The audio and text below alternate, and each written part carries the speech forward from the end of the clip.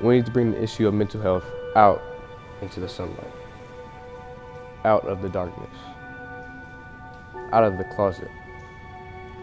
Deal with it. Treat people, have centers where people can get necessary help. John Lewis.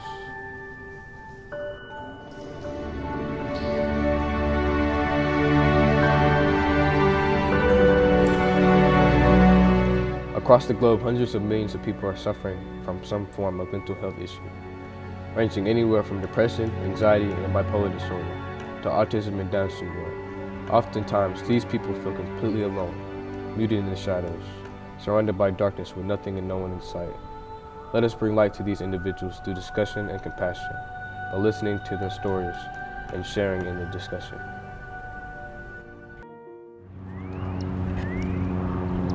This is where it all started. What depression is to me is just feeling alone and sad for a prolonged period of time and feeling like nobody's there for you when really everybody's there, and you just feel alone. I feel like my depression started in elementary school. It was a very sad time for me. I was really big and overweight, and people didn't know how bad words can really affect people. I just feel like depression it just feels like you're drowning in a way. Your body knows it shouldn't take in the toxic stuff that you're receiving, but your body automatically defends itself until the very last second before you pass out. It's just terrible to see so many people deal with it, and to see how people can think about ending everything because all they can feel is sadness and feel like they're alone, and it gets to me. I don't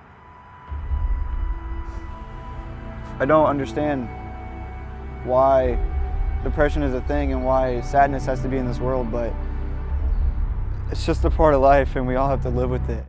Louise Penny once said, "When someone stabs you, it's not your fault that you feel pain." Those affected by mental health issues are not always born into misfortunes that they bear. Oftentimes, others inflict pain on us that is out of our control. Never blame yourself and never forget that you aren't alone. 1 in 3 people have experienced harassment of some form. Many never speak up. They remain hidden in the darkness, silenced by their own choices.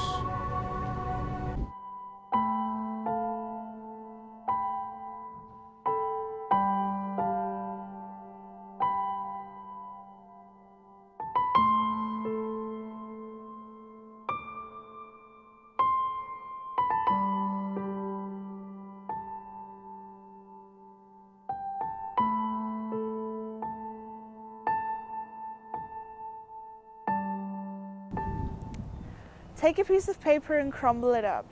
Now try to unfold it. You will never get that same piece of paper back again, no matter how hard you try to fix it. Now think of it that way. You can never take your words and actions back you acquire. Scars last forever.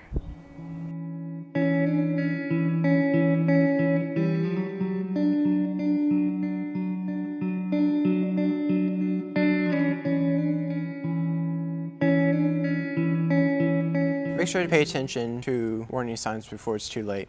Some signs may be changes in eating habits, loss of interest in daily activity, and self-destructive behavior. Speak up before it's too late. Letting others shine their light gives you enough illumination to light your own. MD. When we let other people into our lives and allow them to shine their light, only then do we start to see change for the better. Mental health problems of any kind should never be dealt with alone. We can recover by surrounding ourselves with people who care, those like us, and those who just want to see others living their best lives. Reaching out is the key step to tackling these issues and winning this battle. Mental health issues can be seen in anyone, but it's crucial to know the importance of reaching out. We talked to Andy Tovar about his experience with bullying and how reaching out changed his life. Tell me a little bit about your story and a little bit about your experience. I was very young, and I used to get bullied in elementary. I got bullied for 6 years, all the way to 1st grade of 6th grade. And I really didn't tell my mom or dad about it because I just wanted to keep it alone. So did you ever reach out, and if you did, how did that impact you? I reached out to my mom, and I told her, Mom, and told her I'm getting bullied at school. Then she told me like, why don't you tell your teacher about it, that you're getting picked on? And I was like, I don't know. I think I told her, like, I just made up a lie. I told her, the teachers don't like me like that. But then I told one of my teachers, one of my old teachers, I was like, hey, I'm getting picked on at school and I don't know what to do. What should I do? Then he started giving me advice. It's like, if they keep bullying you, just always come to us. You see on the news, people are struggling, like some kids don't know what to do, some kids commit suicide. And I was like, I don't want to be like that. I want to be on the news. So think about someone else that might be in a situation similar to yours. What would your advice be as far as reaching out goes? My advice would be always talk to a teacher or a counselor or a really close friend that you really trust with all your heart, and tell them about it. And I know from my experience, they will give you advice and they will help you through it. And if it's deep, you can always tell like an adult you really trust, and just trust them, and they're gonna give you advice and give you help all you need. We've seen what millions and millions of people around the globe live with every day. The hardships and troubles we've seen faced have been great, but that doesn't mean that there isn't hope. Searching for solutions allows us to bring about that hope. Hope for a better change, a brighter future. We see that success around us every day when individuals overcome their circumstances and learn to thrive. We know that social and mental struggles can happen to the best of us, but we also discovered that it's never impossible to overcome it and find happiness. I was fortunate enough to sit down with Pathways student Bryce Gibson and hear his journey from struggle to success. This is his story. Now a junior, Bryce succeeds in both school and both of his jobs, one of them being at the 8th grade center and the other at Texas Roadhouse. Although he currently excels in school and thrives alongside his friends, Bryce admits that it always hasn't been an easy path for him. And has there been anything in the past that you struggled with, maybe? School.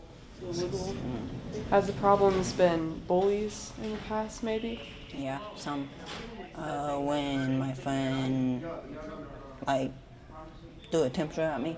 Fortunately, Bryce was able to conquer the issue, as he told us how he dealt with the situation peacefully in his own way.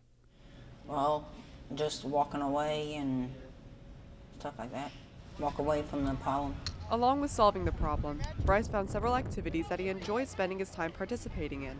Being outside, feeling all the breeze. When you were playing the games and doing the shot put, how was that? The shot put was hard. How about the relay race? How was that? I didn't enjoy it, but it was a game. Although he greatly enjoys the outdoors and several other activities, Bryce says one of the most influential factors in his life have been his family and friends. Trayvon, Erica, Kayla, and that's it. What would you like to say to your friends? The good friends. Thanks once again, Bryce, and keep going strong. Eliza Vandewally, BD TV.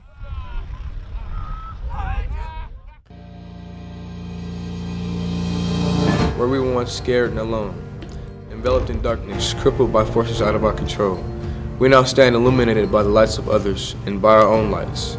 Those with depression who deal with suicide, Down syndrome, cerebral palsy, and people who love and care and support their fellow man in each of his own battles.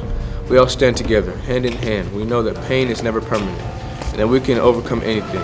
Our lives are what we make of them. Reach out to give or get help, and create a life that's worth living, because each and every one of us. We can be